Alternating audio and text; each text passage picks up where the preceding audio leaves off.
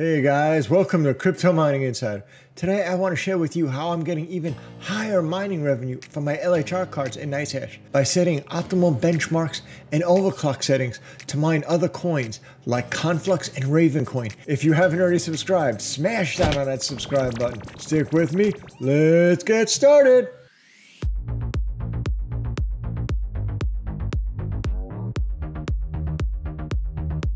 These are my mining rigs I currently have set up running on Nicehash, and my LHR rig has been interesting to watch this week because I'm seeing it's currently running Octopus right now. Let me look into it a little bit more and I'll see that there's periods throughout the week that it's been mining on Octopus, which is really Conflux mining. And why is that? It seemed a little mysterious to me. When I jump over to sites like whattomine.com and I put in all 6 LHR cards from a RTX 3080 Ti all the way down through to a RTX 3060 light hash rate. And I calculated it, and I was really surprised because if I mine Ethereum on Nicehash, I'm gonna be making $15.95.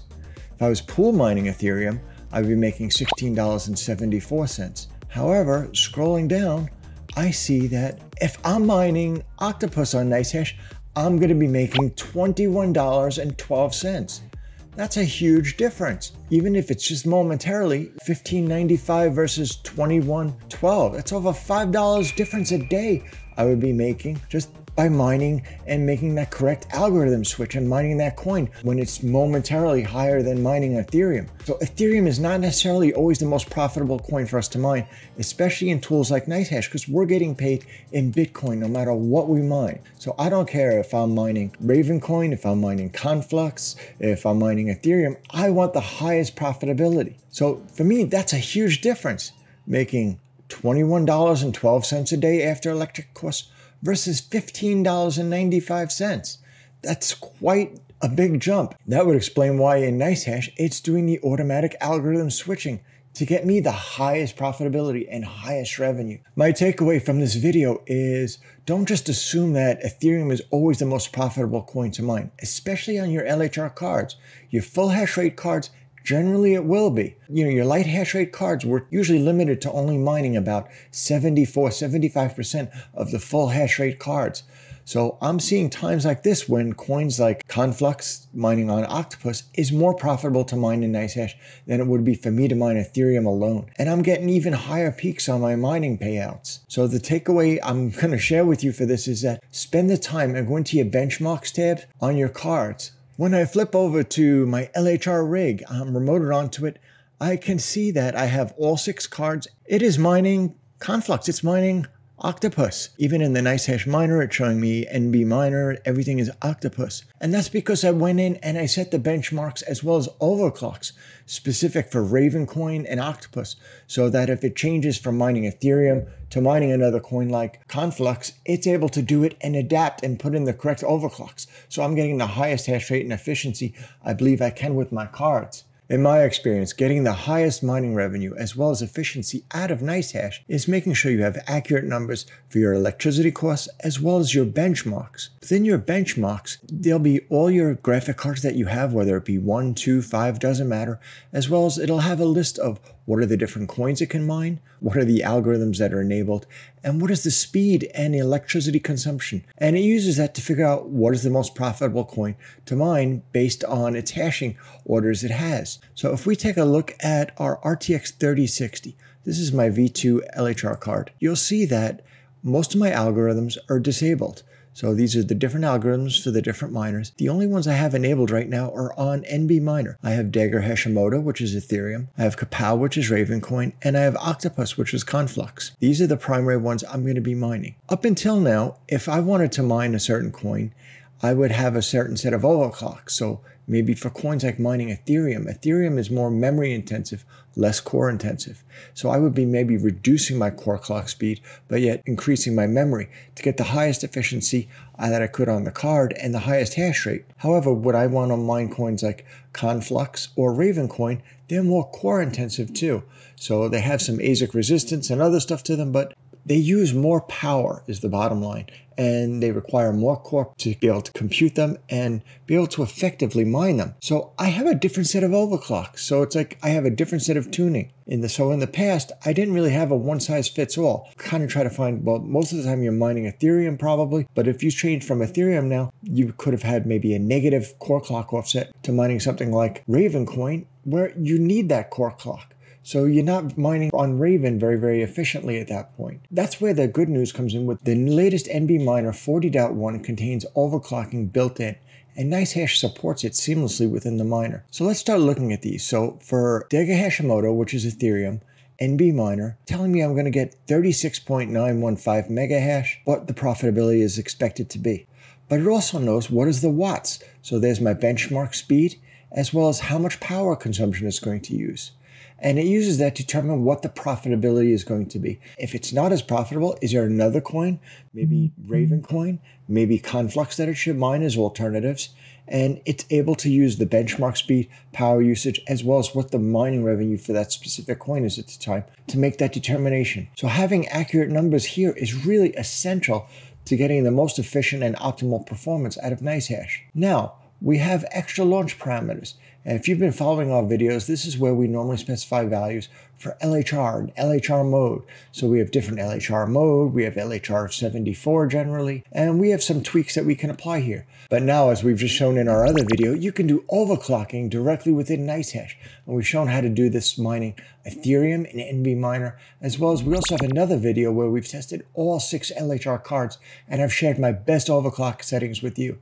Hopefully that can give you some guidance of what I got. Maybe you can use that and even get higher from there. We have some overclocking parameters in addition to LHR being specified here, but we're not going to be focusing on Ethereum today because we've covered them pretty in depth in the other videos. Let's start looking at other coins, which is Kapow and Octopus. To get some guidance for overclock settings for Ravencoin, I went into Nicehash and I actually found they have a document under their blog. I'll be putting a link down below for your convenience.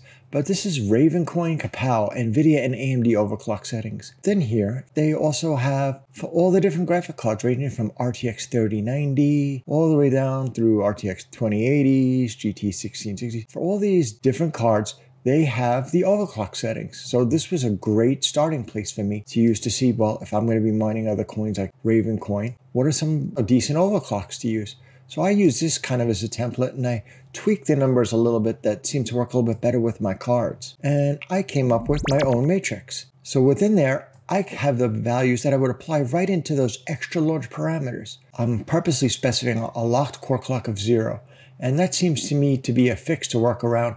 If the core was previously locked when I was mining coins like Ethereum, it's not going to unlock automatically. And that seems to be a current issue with NBMINER, that when you start it and you set it into go to locked core clock, when the miner exit, it doesn't stop the locked core. So it still keeps that locked core clock in place by specifying this core clock of at 0. It resets the core clock and kind of disables it again. And then I can start passing in new overclocking parameters.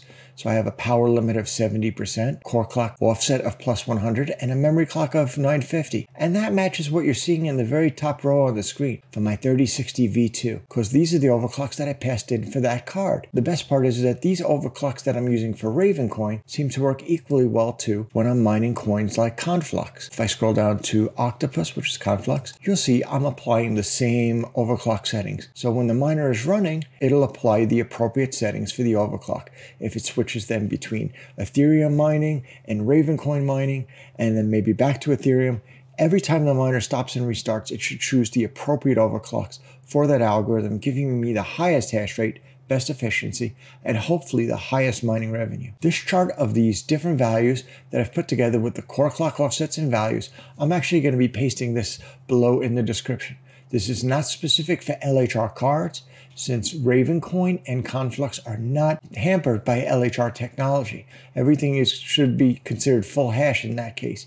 On the right side of my grid up top, you'll notice I'm sharing my hash rates, my wattage, as well as my efficiency. I have a lot more experience mining coins like Ethereum than I do with coins like Raven and Conflux. So if you have some suggestions, that you could offer me, I would love to hear them. And maybe we can improve on this and we can then share this in our community. I've applied these overclocks to my LHR rig, which has 6 LHR cards. However, since they're mining Kapow, which is Ravencoin, there should be no effect given that it's LHR.